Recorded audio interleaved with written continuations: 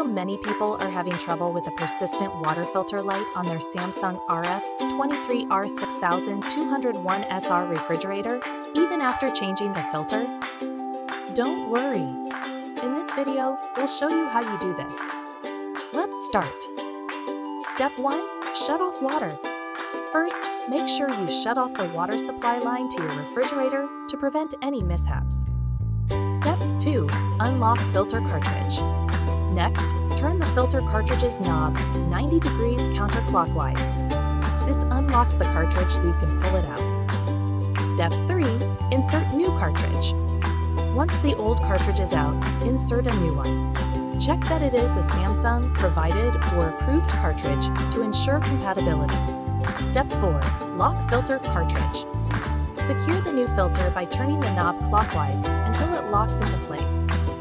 Step 5. Reset filter life.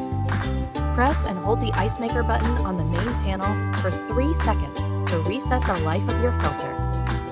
Now, having followed our handy guide, you should be able to reset your refrigerator's water filter light and enjoy fresh filtered water once again. Still need help? Visit our website for the complete manual. There you will also find questions and answers from other Samsung users. Did you find this video helpful? By subscribing, you help us continue to answer users' questions. So, subscribe to our channel. Thanks for watching, and see you in the next video.